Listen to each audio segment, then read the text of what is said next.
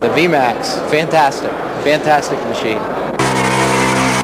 That thing, just your first initial impression is horsepower. It's just brute horsepower.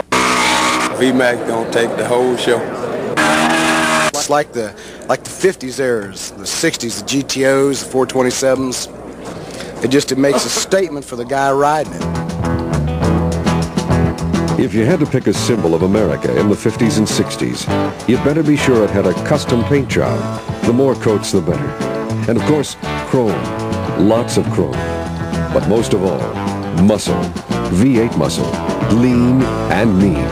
Nothing wasted. Built for speed. The American Hot Rod. Symbol of power and performance. American style. But that hunger for horsepower didn't die with the 60s. When Yamaha decided to make a muscle bike for the 80s, our designers went back to the streets and the strips. Back to that uniquely American hot rod heritage. The result? The 1985 Yamaha Vmax.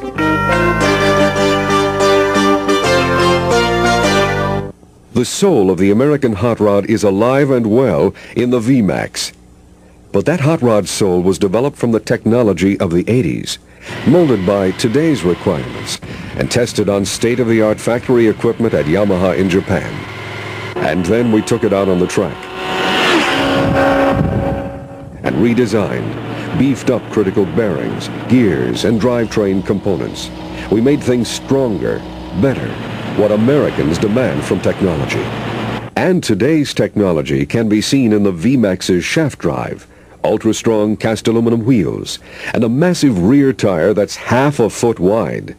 The Vmax features shock absorbers with 4 damping and 5 preload settings, and a fuel tank mounted under the seat for a lower center of gravity, liquid cooling, air-adjustable front forks, and the extra-large calipers on the dual front disc brakes also place the Vmax on the cutting edge of motorcycle technology. And we knew if the Vmax looked fast, it better be fast. So we put 1,200 cc's of V4 muscle into the Vmax. Hot dual overhead cams, 4 huge valves per cylinder, and then we got serious and created V-Boost.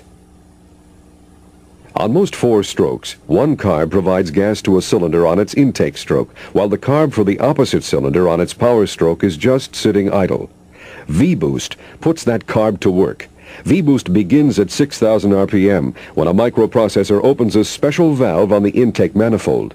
The valve allows gas from not 1, but 2 carburetors to enter a single combustion chamber.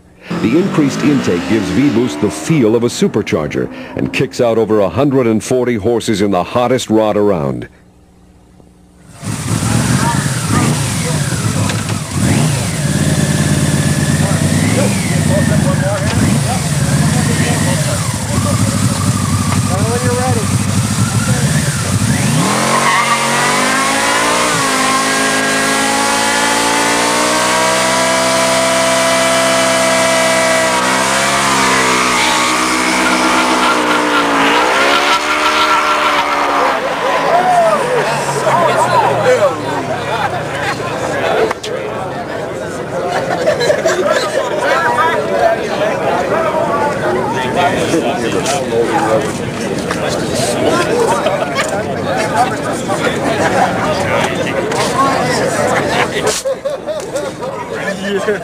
Rubber skills.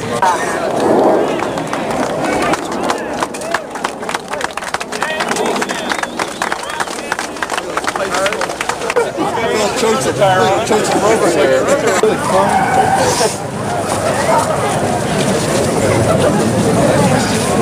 How's that thing feel, Pee-wee?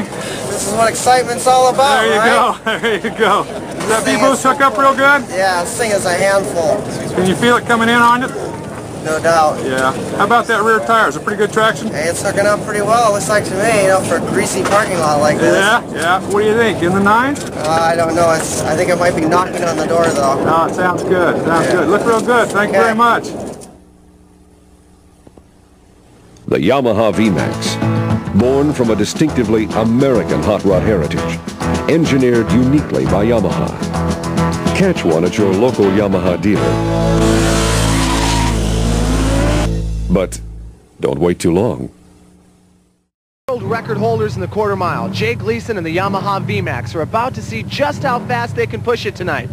Both rider and machine are ready, so let's get a closer look. The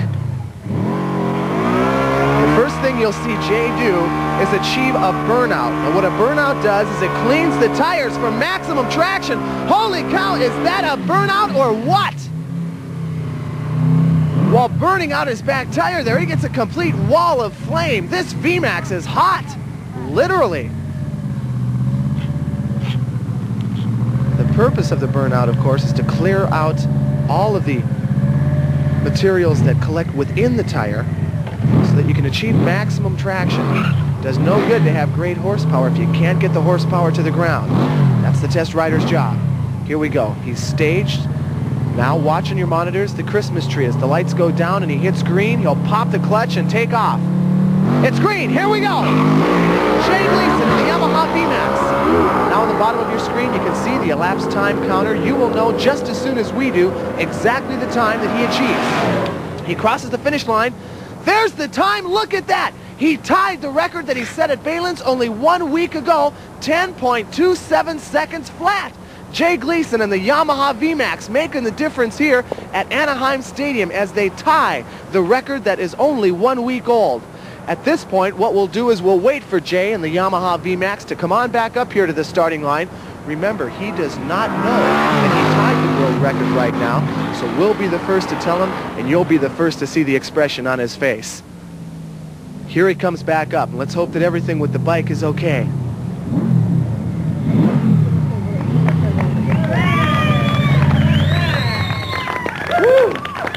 Jay, that was a fantastic run. You don't know it yet, but you tied the record that you set up at Balin's last week. Far out. Great. So tell us, how's the Vmax running? Hey, it's running super. Like I've always said, Yamaha Vmax, there is no substitute.